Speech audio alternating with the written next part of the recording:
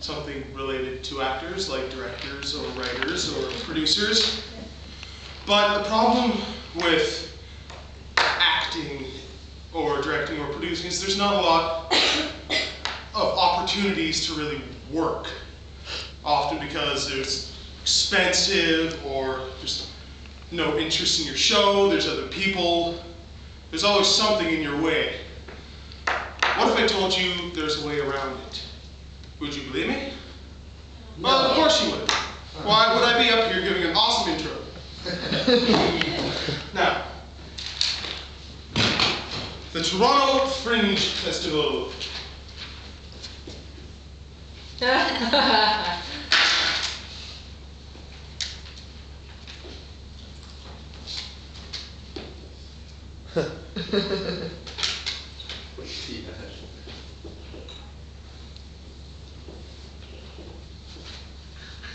Toronto Fringe Festival would be the answer to your prayers.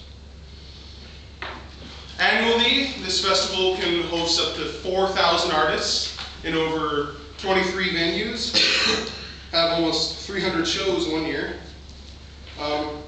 In order to create a wondrous environment, the Fringe Festivals strive to create an environment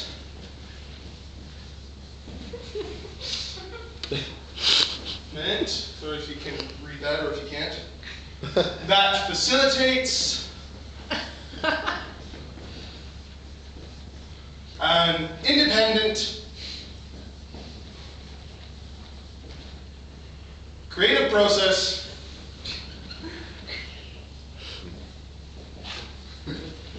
and the opportunity to perform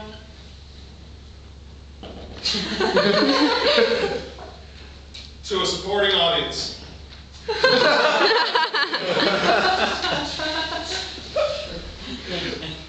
Participants they're selected through a lottery so that it's kept fair.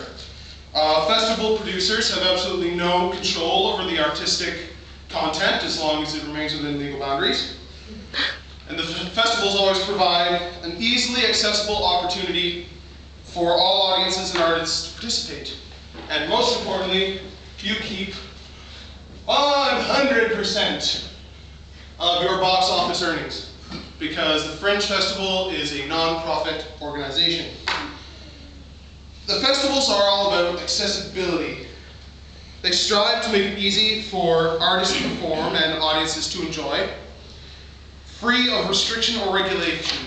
Anything can go in a Fringe piece, except things that are illegal in a public space, such as rape or drug abuse. There are several categories you can apply for when applying for a Fringe Festival. These are Ontario, 60 or 90.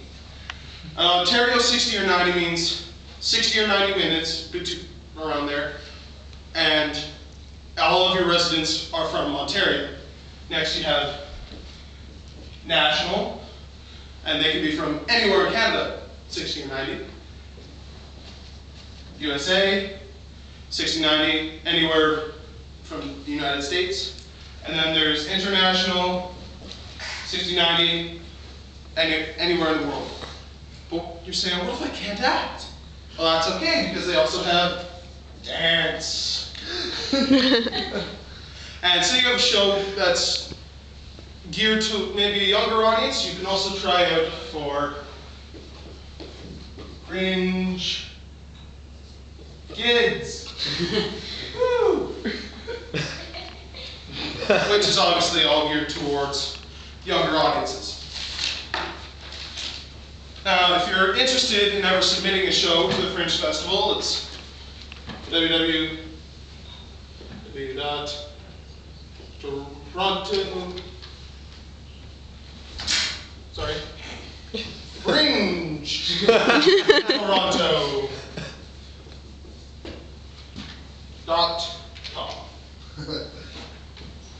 And they will give you everything you need, all the information, all the forms, all the papers to apply for a slot in the show.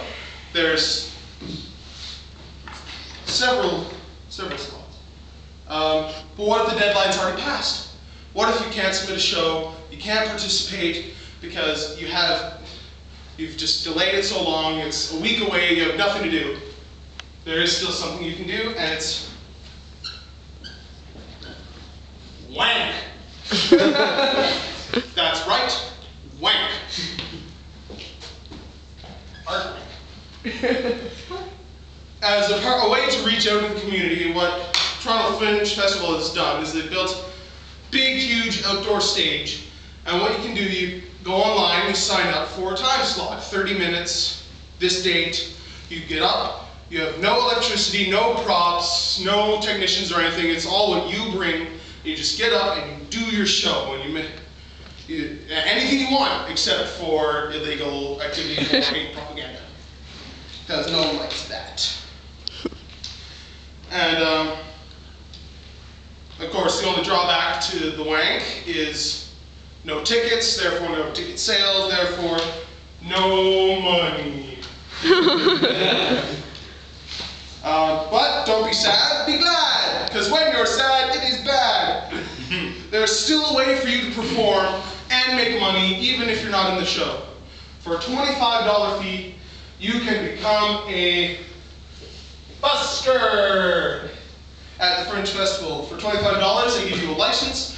Anywhere on the Fringe grounds, you can go and play your music, or dance, or sing, or just goof around, as long as you got a hat on the floor in front of you.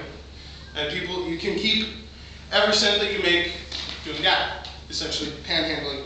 But it's still fun. Because they contribute, to the ambience, the feel of the festival, because it's all about the artists and experiencing the art, whether or not it's in a theater or otherwise. Or, if you prefer something yet, the Fringe Festival has a program called Double O Fringers. And this is a team of 6 to 8 actors, fairly skilled actors, who go out into the community and create random hilarious happenings to promote the Fringe Festival. And they'll just go around, they'll do goofy stuff, and people will think that it's actually happening. Of course, there may be some of you who are saying, that sounds like a lot of work, or I wish Matt would shut up so I can go get some pizza. Don't worry, there will always be pizza, it's a renewable resource. As for the lot of work, not to worry. At the end of a hard day on the art wank or performing your shows, you can go to the Fringe Club, which is a club in Toronto, which is dedicated pretty much to the Fringe Festival. It's a 12-day long party, pretty much. Lots of drinking, lots of beer, and everyone's invited. Staff, actors, audience, anyone who wants to come. How do I get there? There's Matt online.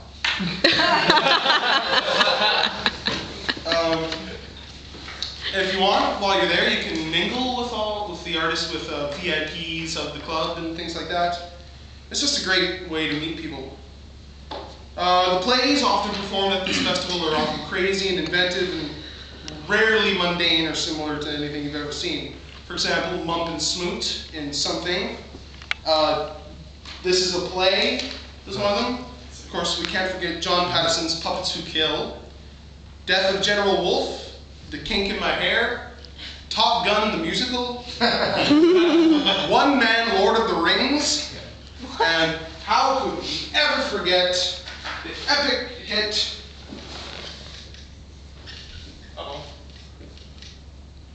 Wrong marker. Nursery School Musical. How could we forget Nursery School Musical? Now, the Toronto Fringe, I think this is the right one, is Toronto Fringe Festival is a member of CAFF, or CAF, which is the Canadian Association of Fringe Festivals. This was a big, what happened, first Fringe Festival, 1982, was in Edmonton, Alberta. And they employed these 4 strategies 4 basic rules to ensure that it's the best experience for performers, which are over there. Basically, you get your stage, you get your venue. I know I have it written down, so I remember saying it. They are selected through lottery. You get 100% of your ticket sales. Festival has no control over the show, and they must provide you with a venue. That's what the CAF strives to do. And over the years, there have been 23 fringe festivals all over Canada to join the CAFF. That's more than any other country in the world. So there are other fringe festivals all over the world, such as Scotland, Australia, Britain, United States. Actually, many of the United States fringe festivals are a part of the Canadian Association of Fringe Festivals, just because of our awesome system. I'm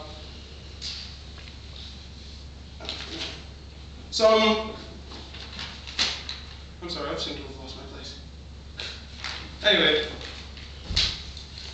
some of the other CAF festivals include Frigid Fringe Festival in New York City, the Orlando International Fringe Festival in Orlando, Florida, Ottawa Fringe Festival, Regina International Fringe Festival, Windsor, Winnipeg Fringe Festival, Calgary Fringe Festival, and Boulder, Colorado. These are just some. There's so many. So many more.